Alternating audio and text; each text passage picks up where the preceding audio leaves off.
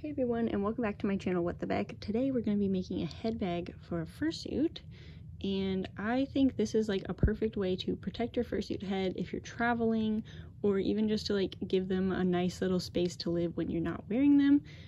It's helpful because it can protect them from getting dirt or like whatever is out in the world on them, and it just looks really nice too. And this tutorial is going to be super easy, I promise. And you'll be able to make a cute little bag to put your friend in. The materials that you will need for this project are quilted broadcloth. This is a fabric that has multiple layers to it. I got this at a scrap store near me, so it was discounted. If you have a fabric that is not like cotton on both sides, you will need to get a lining. You don't have to, but I think it makes it look nicer in the end. So you may need a lining, you may not if your fabric has cotton on both sides. You'll also need saran wrap, Sharpie, a ballpoint pen, pins, tape, paper, some fabric only scissors, and some tape only scissors. This is really important because you don't want to get tape gunk in your fabric scissors because then they won't be able to cut as easily. And finally, you'll need your little friend, your fursuit head. So today I'm going to be making a head bag for Wes. This is actually not my fursuit. This is my roommate's fursuit. He is the person who convinced me to become a furry, so I found this fabric and it fits the vibe of the character, so I figured I'll do this as a little surprise for him. So this is Wes. He's a weasel. He's a very sneaky boy, as you can see, and he was made by Lomonosov Fursuits. So go ahead and check them out if you like the style of this fursuit. Yeah, let's get on to making the head bag. So the first step is to just like cover the head in saran wrap or paper and duct tape and like get the shape down. It's similar to working on a fursuit head, but you only really need to pattern half of it because it's a symmetrical fursuit, but if you have an asymmetrical one, you're probably going to want to do both. But you want at least to have a seam down the middle, even if you don't only pattern half of it. You're going to want that to be in half because that's where your zipper is going to go so you can get your head out of the bag. For Wes, because he has little whiskers, I put a plastic dome over it. This is from one of those like mystery box things, like the toys, just to protect those when it's in there. And these are going to just like stay with the bag when it's stored, even if Wes isn't in it. But yeah, that's gonna just protect it. That way he can go in the car or a bin or wherever we want to put him without his whiskers getting crushed, because I know that's really important to Kyle. Okay, so next, it's kind of difficult, but you have to kind of plan where your seams are gonna be, and I just draw these on with Sharpie. Make sure you label the different parts of the face as well, because that makes it easier to put it back together. And depending how angular your shape is, you might have more pieces or less pieces, but one of my best tips is if there's a point like this where multiple pieces intersect, like this one, you can see it has 3 separate pieces, just draw a line with a circle, and that way you know where to line up those seams. And you can do the same for darts too. Like as you can see here, I predicted a dart, so I put a line with a circle on the other piece. That way I know that the dart lines up right there. And once you have that done, you can cut them all out, and I recommend pinning them back on the head. As soon as you like cut the piece off, pin it back on, that way you know exactly where it goes. Before you start taking the pieces off to trace them, you're gonna want to mark the middle somehow, and I usually just do a zigzag like this all the way around the middle. And you're gonna want to do that because when you trace them, these need more seam allowance than the other seams because it's going to have a zipper on it. So just like do a zigzag all the way along the middle seam, all the way around the head. And then when you cut them out, you want to add about twice as much seam allowance as you would on the other seams. Just a little tip for when you're like cutting the tape off, put your hand under it and then cut. That way you can like make sure you're not cutting the fur because you really don't want to nick your little baby.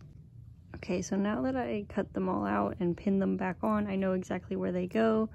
And I'm going to be using this fabric, which unfortunately it's only got like fabric on one side and this is like batting on the other. So I am going to be using a liner. If you bought fabric that has 2 sides, you don't need to do a liner, but it'll basically be easier if you do have one with two sides. Now we're gonna just take these pieces and we're gonna trace them on here. We're gonna trace them once with the tape facing up and once with the tape facing down. That way we have one for the left and right side. If you have a head that is asymmetrical, you're gonna want to trace every piece tape down on your fabric. And that way you know that it's gonna like fit your asymmetrical head. But since it's symmetrical, it doesn't really matter. You just do one way and then one the other way. If you don't have a lining, so for example, if this fabric had this fabric on both sides and not this batting, you could just trace it once on here, tape up, and then flip it, once tape down, and then cut it out. Since I need a lining, I'm only going to trace my pieces on the lining, and then I'm going to just place them on top of this and cut out this fabric to match and pin them together. So I'll show you what that looks like in a little bit. So here's what I was saying. I have to put the liner on as if it is another layer of fabric on the inside. So I only trace the liner and then I just lay it on top, pin it down, and cut the piece out. You're also going to want to label your pieces. I'm just labeling within the seam allowance. So yeah, and you can also see here I kind of translated the marking. So this is that line with a circle marking, and this is the middle. I kind of just put dots on that. You could do the zigzag if you wanted again, but then you can see that I put about twice as much seam allowance on the middle seam as the other ones. Okay, so I now have all my pieces layered, cut out, and pinned. And the next thing I suggest you do is separate the pieces that have darts, which are these little triangle shapes, from the other ones, and sew the darts first. So you're going to want to basically fold the piece over like that. Well, it's not very well lined up right now, but you would basically fold it over and then sew that, and then kind of just piece them all together like you would on a fursuit head for like fur, or like on a body or whatever part of the fursuit you may be used to making. So do all the darts first and then attach each piece for each side of the head, but do not sew anything on the middle seam just yet. So you're going to be like constructing two half covers for like each side of the head. Okay, so it's about an hour and a half, 2 hours after I took that last clip, and I have all of these sewn together. The only thing is, since I put that like dome under the saran wrap, I have a weird little piece here that's like too awkward to sew on the sewing machine. So I just did a little line around to connect these two fabrics so it won't like shift, and I'm gonna hand sew that into this hole after I trim this bit down. But yeah, after that we're gonna add the zipper, which I totally forgot to say before, but you will need a zipper or some type of closure. You could do buttons, but I'm not as familiar with those, so I'm not gonna instruct you how to do them. This is a 26-inch zipper. It's a sport zipper, which is just this large tooth kind. This is the kind that we use on fursuits, and it's the kind I recommend you use for a case as well, because if the fur gets stuck in it, it won't like damage the zipper or the fur. You can just unzip it and then take the fur out.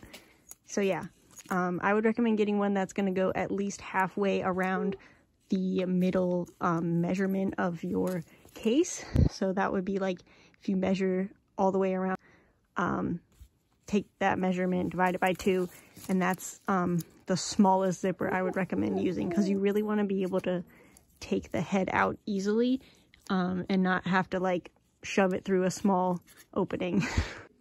So you can see here I have one half of it on him. I finished the other half too, but now I'm just gonna mark where I'm gonna put the zipper.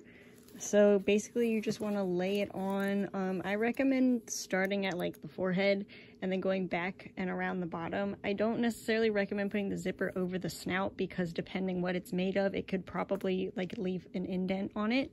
So start at the forehead and go back around, mark each of those, and then we're going to attach the zipper to either side. So some people might sew this on the sewing machine, but I think that sewing it by hand gives me a lot more control over it and making sure that it lines up right. So I'm going to hand sew one side on, fit it on the head again and put the other side of the case on, and then I'm gonna like basically just line it up and pin the other side and then unzip this and sew it to the other side. And once that's done, you basically just fold it in half, like right sides together, and sew along the edge of the opening that doesn't have the zipper to attach the two sides together. You might also find it really helpful to add a strap to your bag. So I just have this nylon webbing here. I cut it. I used a lighter, or you could use the stove to just like melt the ends a little bit and then just pin it on. I usually would do it like right along the zipper because I find it easier to hold a vertical strap, but you could totally do it sideways. Just sew it in like a square a few times and then an X in the middle, and that's what I usually do to keep it on. So to put it on, you want to put it over the nose first and then lift each side up over the ear. Sorry, I'm filming this one-handed. And then you can zip it up and you'll be done. So yeah, this is what the finished product looks like. Again, this will protect your suit from any spills or like stains or just like random gunk from when you're traveling. Makes it really easy to just throw them in the back. And since Wes has these plastic domes in here, he's gonna be protected in terms of his whiskers and not getting crushed. So yeah, if you like this video, please give it a thumbs up and subscribe to see more. I will give you another extra tip for reaching the end of the video, and that is that most fursuit heads are large enough on the inside that you can fit both hand paws in there. So if you have a head bag like this, you can put your head and hands in it and just bring your tail separately, or if your tail's small enough, you might be able to fit in the head as well. And yeah, I'll see you in my next video. Goodbye!